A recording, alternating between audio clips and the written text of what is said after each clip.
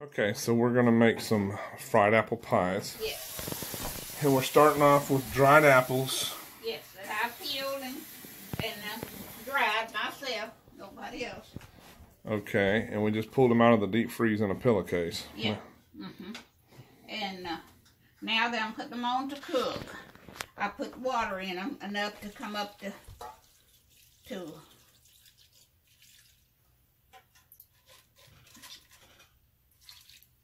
ain't quite enough. Got to have a little more water. You got to just have it enough to cover them? Or yeah, what? just barely come up to the top of them.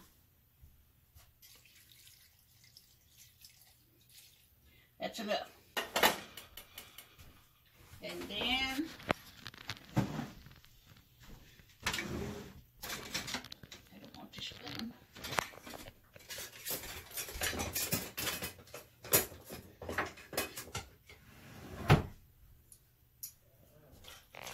Yeah, see the water just right at the top of them. Okay. When they get hot, all this swelling will go down out of them. And that'll be it for today. Now tomorrow, I will put the sugar and cinnamon and allspice in them to make the pies. But that's all I'll do to them today. So you're going to leave it on the stove and you're going to cook it for how long? Oh, they have to boil about, I'll say 30 minutes. Take them about 45 minutes to really cook. But right now, what I meant, they got to boil for about, well, till they get tender. Okay. Till they get tender. So I can't say exactly how long. I never really timed one, to tell you the truth about it.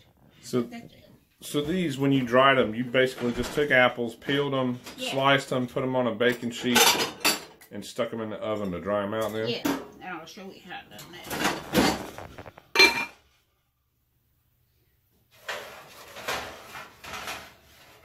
I've got two cookie sheets like this, and I filled it full.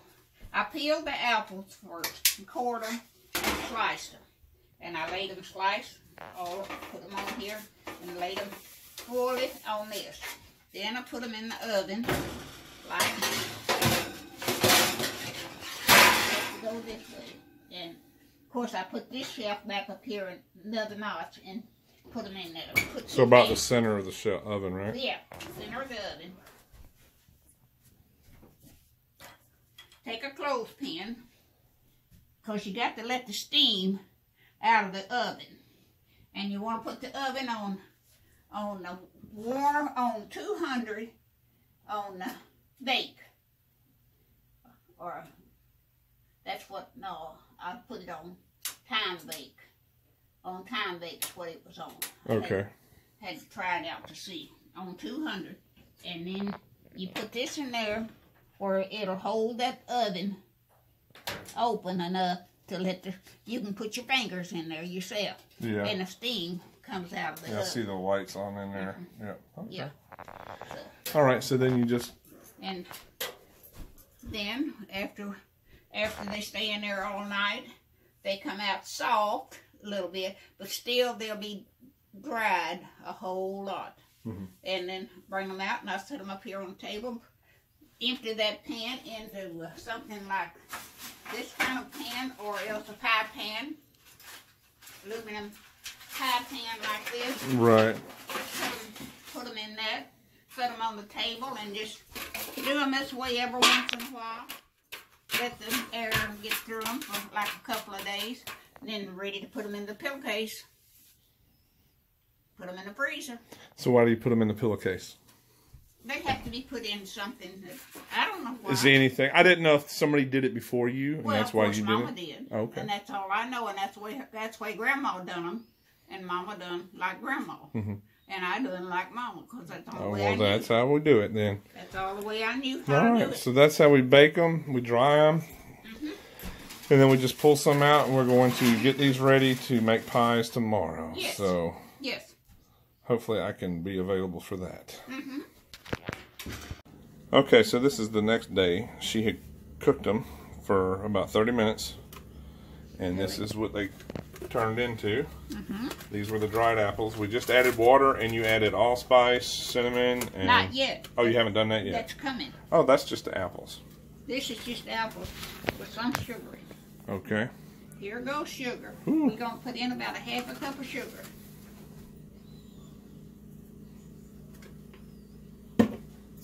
Then we're going to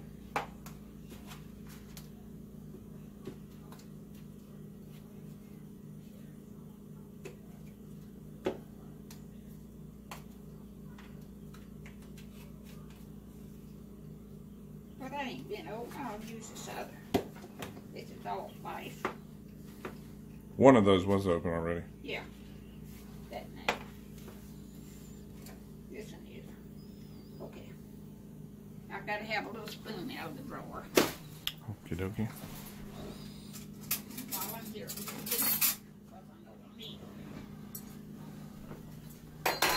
Now we're going to measure about a level teaspoon of allspice.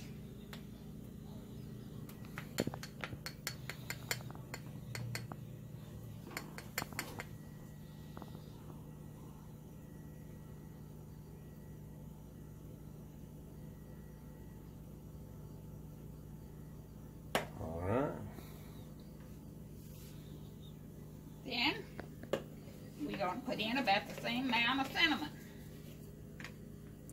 So, teaspoon of cinnamon, teaspoon of allspice.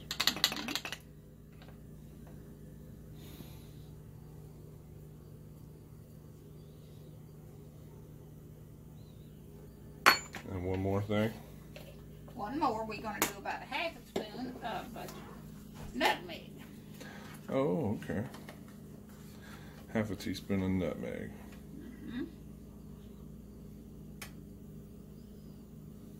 And that's it. Now we're going to churn this all down in here.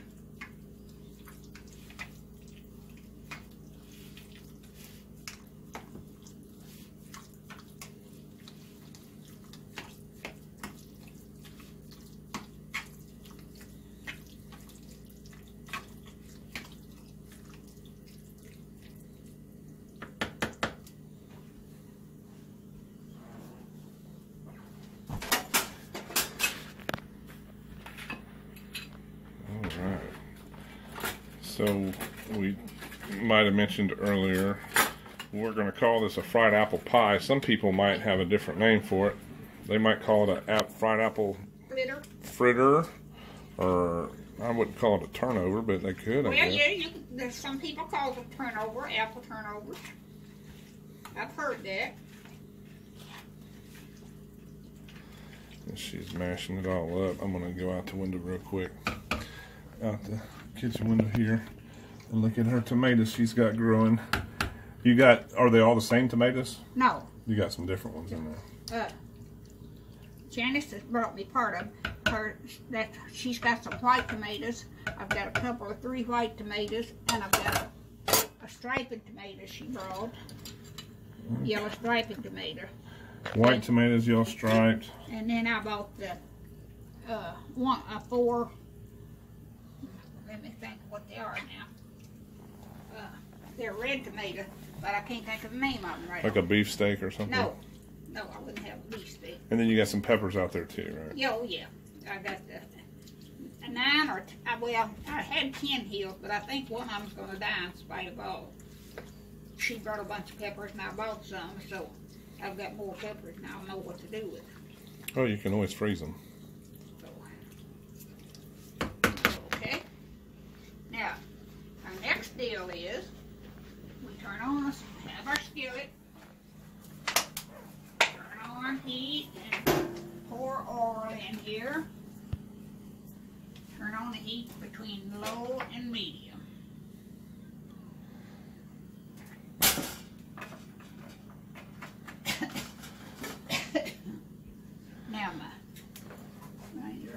Now she's using canola oil.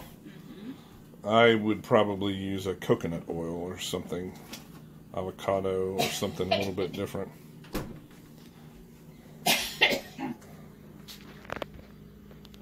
Alright, so now we've opened a can of biscuits and thrown down some flour, and now she's rolling the biscuits out, and this is what's going to make the crust for our apple pies. Now when we say apple pie, we're not talking in the term of a pie in a pie pan with a bottom crust and the lattice crust on top. That's not the kind of pie we're making here. This is just going to be fried in the skillet. And if you don't want to call it a pie, you don't have to. You can call it anything else. But that's what you do with dried apples. You don't make a regular pie with dried apples. You have to make them in the turnover type. Right.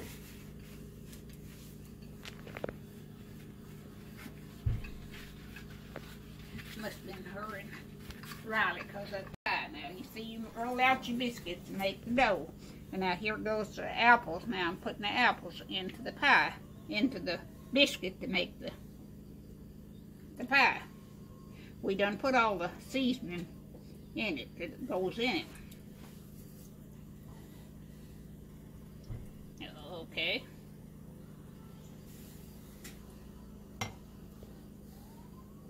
We bring that over and we lock this in.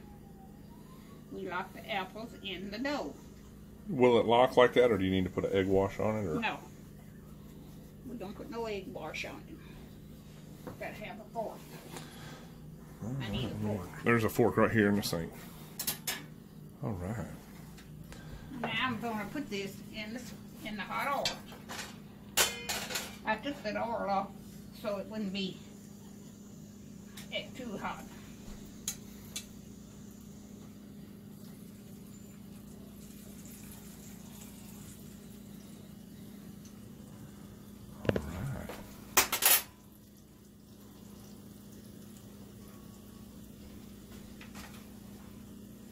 And you're doing 2 at a time. And how long do you think you cook them for? Just till they get brown, or do you have a time limit on them? No, I just watch them until they go to get brown. Oh, maybe 6 minutes or 7 minutes to the side. They're done then. See, your apples is already cooked. Right, right. And what it is just you're just cooking your biscuit.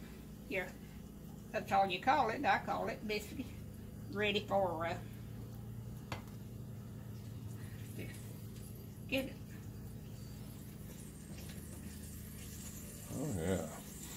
Oh, I can smell it. It's starting to smell good already.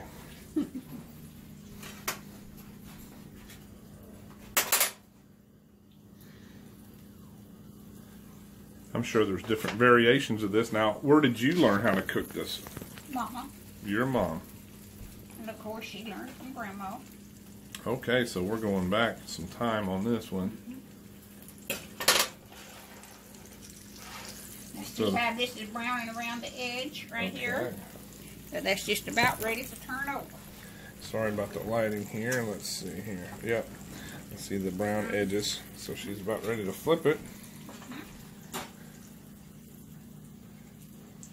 While I just a little bit more, I'll roll me out another one. But now that's set up. Alright, so she's got 2 in the fryer, and she's getting ready for number 3 over here while that one's cooking. She's making use of her time. You have to when you're cooking these, when you're making these, you got to make yourself have work fast.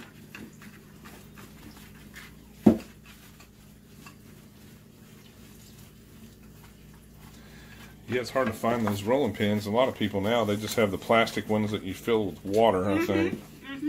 That was Mama's. And, of course, she had it all together when she got married.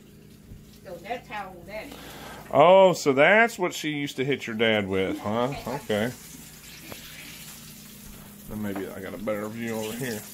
Now, there you go. There we are. Look at that. We are frying it on up. And we don't have the grease too hot. Just hot enough to put a slow cook on it. Alright. And if y'all could smell this right here. My heavens. And then I have my plate ready. Platters, whatever you want to call it. I didn't take time to get a platter. I got a plate. Alright, everybody. This is where I'm at. I'm at Grandma's house up in Kentucky. And she's back there making up the second batch of fried apple pies. And, yeah, so y'all give this a shot. Let me know what you think. Let me know if you have a different recipe on these fried apple pies or fritters or turnovers or whatever you want to call them. And leave a comment below. And I appreciate you checking this out. All right. Thanks again.